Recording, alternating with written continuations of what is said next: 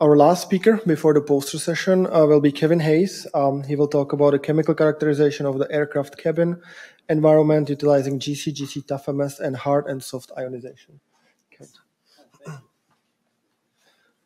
Hi, thank you for that introduction. Yes, my name is Kevin Hayes. I am a PhD student at Manchester Metropolitan University, although I do most of my work at Mount Royal University in Calgary, Alberta, Canada. As mentioned, we like to look at the chemical characterization of the aircraft cabin, and we like to use GC-GC to do so. Let's take a look at some of our stuff. First, I'd like to give a little bit of background. When we talk about aircraft pressurization, we all recognize that aircraft has to be pressurized, otherwise we'd all be sleeping much better on all our flights at altitude. So we definitely need to have the cabin being pressurized. And how the vast majority of aircraft that are out there do this is they bleed air from the compression section of their engines. So if you look up here, this green section that's at the front, they're drawing in a huge amount of air. A portion of that air is bled into the pneumatic system of the aircraft, and that air is then brought into the cabin. This is done in an unfiltered manner, but it does allow for the air to overturn in the aircraft pretty regularly. Like typically, air would be basically brand new in your airplane every 2 to 3 minutes. Okay, so it's not sealed. There is one aircraft that does not use this type of pressurization at the moment. That's the Boeing 787 Dreamliner. Many of you may have flown on this. It's electronically compressed, so it doesn't use this exact type of system. Okay. Along with using this bleed air to pressurize the cabin comes a potential issue, and that's contamination of the pneumatic system by things like the engine oil or hydraulic fluid. Basically anything that's connected to the pneumatic system can make its way potentially into the aircraft. This image that you see up here on the top right, I guess for you, is an example of a fume event. So this picture is from an actual flight. This flight was going from Arizona to Maui, Hawaii. And what you see is kind of a fine mist of oil that has made its way into the aircraft cabin. This is usually due to something like a broken seal or something in the engine that allows for this oil to leak out. But this is not the only circumstance that this can happen. Okay, you don't necessarily have to have this big mass leakage event to get contamination of the airplane cabin, because that contamination pathway is extant whether you have the big leak or not. Okay, a huge number of the components that are within the engine are designed to leak at relatively low levels. It's like okay from an engineering standpoint to have a little bit of oil attrition as opposed to have, say, like a bearing seize during flight, which is something that nobody wants, right? So you're going to want to see you get some oil attrition. Inside this oil, because it has to deal with such high pressure, because it has to deal with such high temperatures, there's a bunch of additives. Okay? Some of those additives, like tricrysylphosphates, are neurotoxic, which is potentially problematic if you've got huge amounts of this stuff entering the cabin, and potentially problematic from a chronic low-dose exposure if you happen to fly very regularly, or you're a pilot or you're a flight attendant. Okay, so this is a problem that's been recognized over time. We've noticed some human health implications, not myself, but people in general. So this started off basically in the late 90s with Winder and Balouet, and they basically coined the term aerotoxic syndrome. They noticed that there's some kind of occupational neurological illness associated, potentially associated with flight. Moving forward a number of years, we started to see some actual hard data coming out where people have taken a look at pilots and flight attendants. This is a Renneman study from 2015.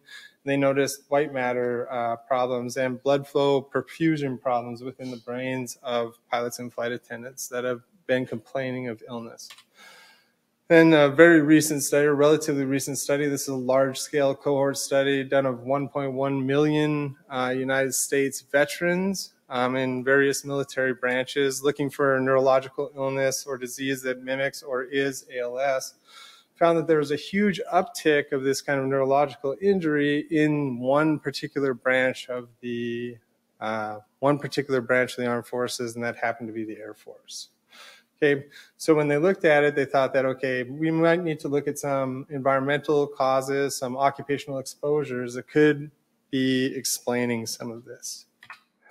Okay, so in terms of our study, we wanted to look at the aircraft cabin, and we wanted to look at it in a more holistic way. So previously, those organic phosphates have really been looked at in a targeted manner. We thought that it was overdue for the aircraft cabin to get a bit of non-targeted or a pseudo-non-targeted kind of look, I guess you'd say. Another thing that we wanted to do is we have that bleed-free aircraft, that Boeing 787, and all the other aircraft that are bleed air pressurized. We wanted to make a direct comparison across those two to see how much stuff is really coming from these bleed air systems and how much is potentially just in the aircraft environment itself, like not necessarily unique to aircraft, but maybe just part of flying. Okay, so in our study, we used a citizen science initiative. It allowed us to collect a huge number of samples.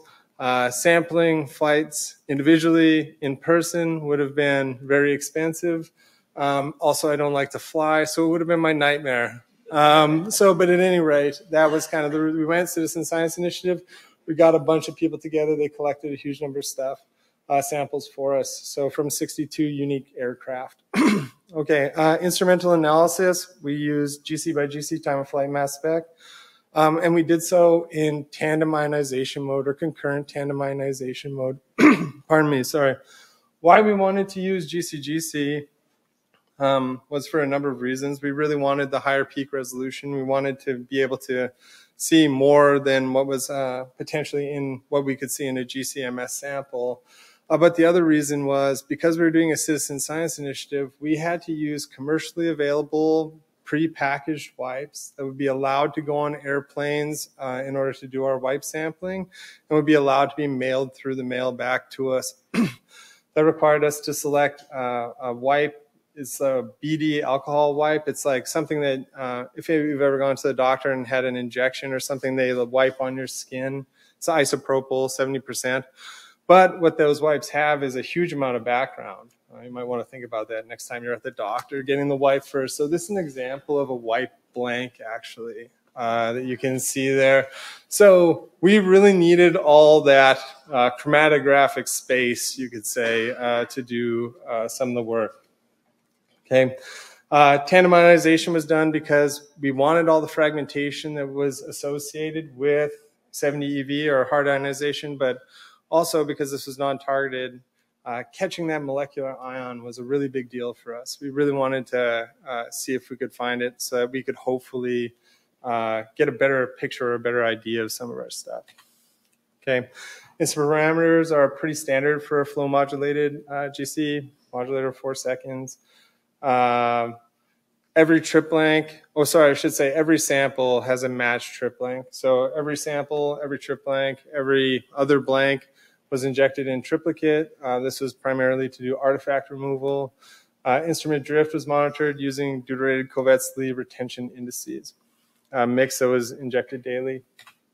As far as data processing, we chose parameters to basically get the ideal number of peaks, hopefully while avoiding identifying absent peaks or artifacts. This was done with a huge amount of help from the people at SpectralWorks. So thank you so much to John and Scott at SpectralWorks for that.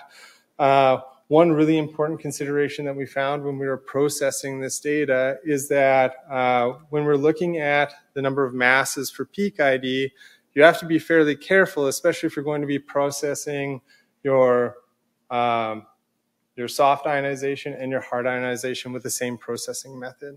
So if you decide that you're going to use the same processing method, set your mass IDs low because you just won't see those masses in your low or your soft ionization. So it's just something to consider anyway. How Analyzer Pro XD works, these are slides from Analyzer Pro. I can't tell you exactly. I can tell you that it works very well and it's quite quick to process the data.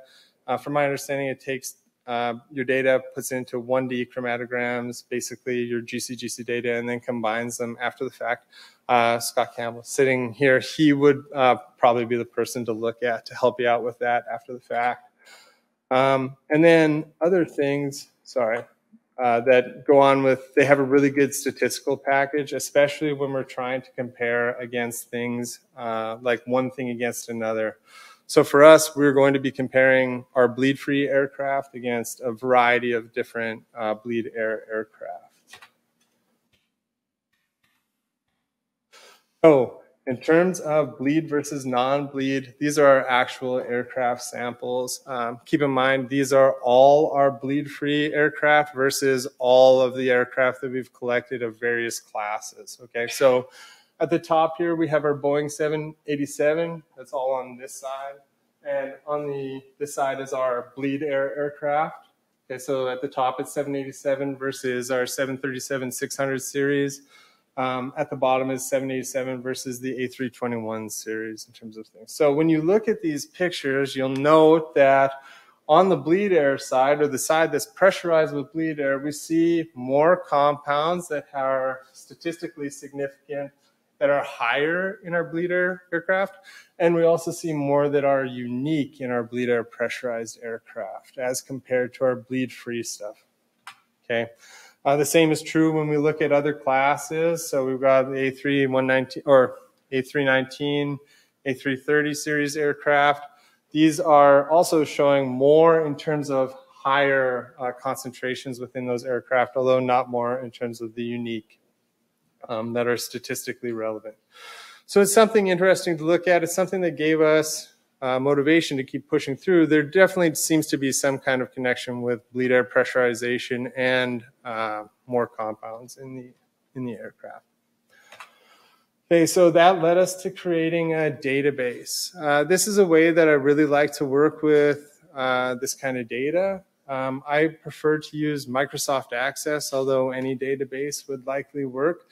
Basically, you can take your peak tables, pull them out of your whatever software you're using, throw them into a database, and then you have all the functionality of a database for going through and kind of sorting the things you want. Additionally, you can do queries. So you can program your own queries so you can independently look at your data however you'd really like to do it. Access works in SQL. So if you happen to be able to write in SQL, that's fantastic. If you're not able to write in SQL, which I am not, ChatGPT does an excellent job of doing basically that exact thing. So these are a number of queries that we did. So we did some match data stuff. So basically what you can do is set peak-specific retention time windows. And when you set your peak-specific retention time windows, you can have as many other criteria amended to that as possible. Like, so you could say peak-specific retention time window plus your base peak plus any qualifying ions that you want to have, and make sure that those things match up between your samples.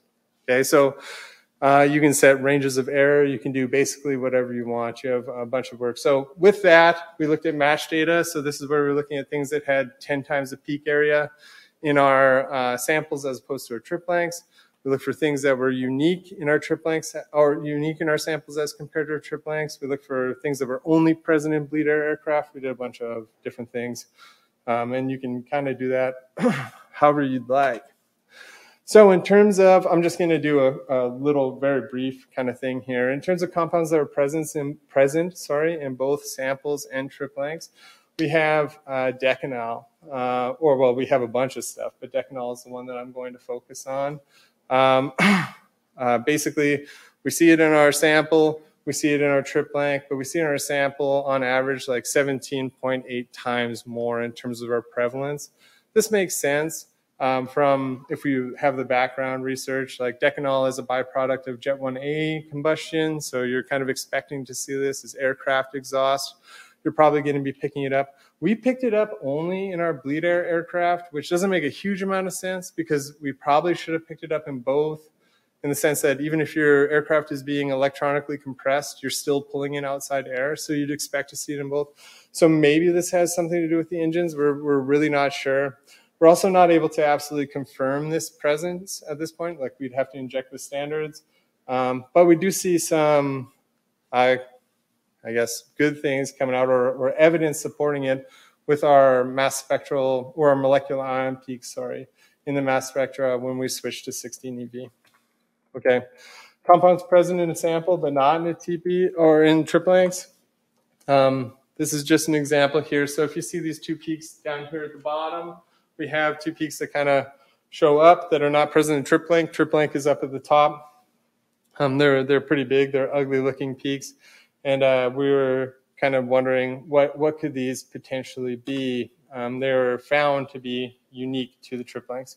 You can see here we have a little bit of better chromatography in these samples, but still not entirely certain. And something was kind of interesting in that these two peaks here and here, they're basically the same. They're being identified library match as the exact same compound.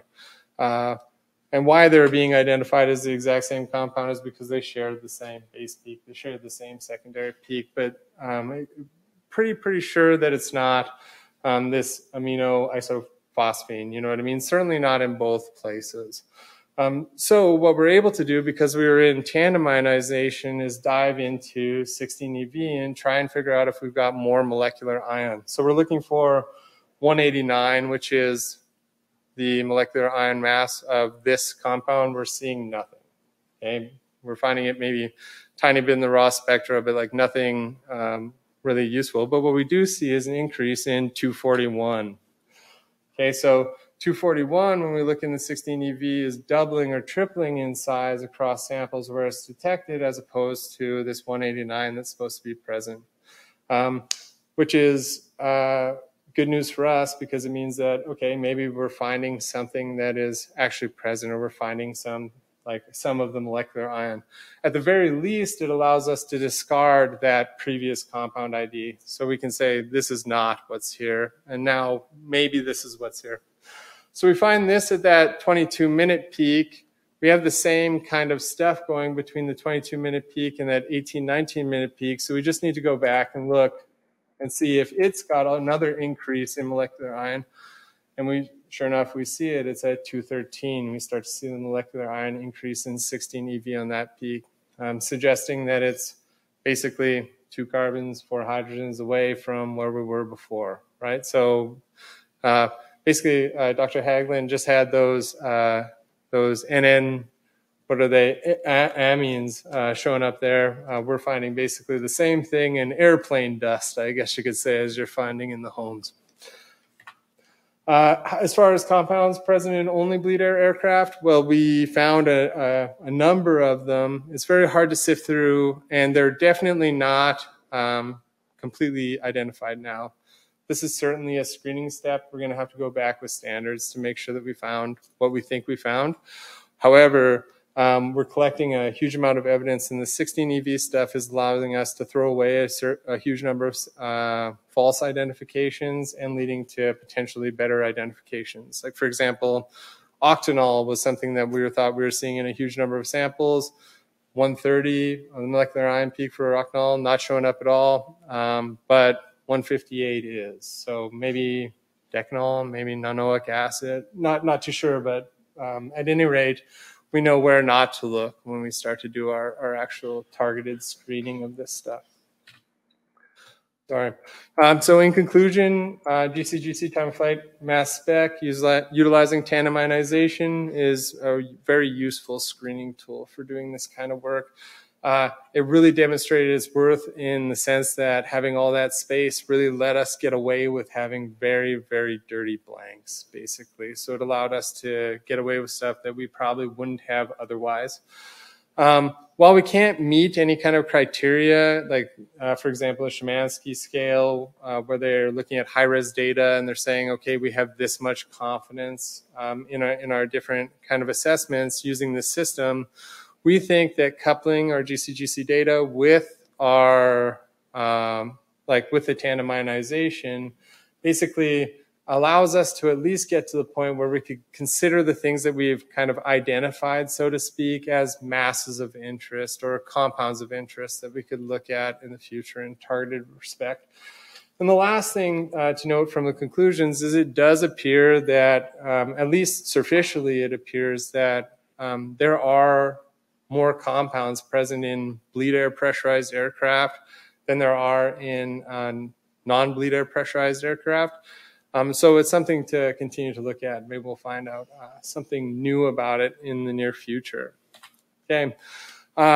Lastly, I'd just like to say thank you to some people. I'd really like to say thank you to my supervisory team. So Dr. Gwen O'Sullivan, who was just over there, David Megson, Aidan Doyle in Manchester Metropolitan, fellow lab members, at the Environmental Forensics and Arson Lab. So we have Emily Carroll, Caleb Marks, and James Walker, and John and Scott at SpectralWorks for all their assistance with working through this data.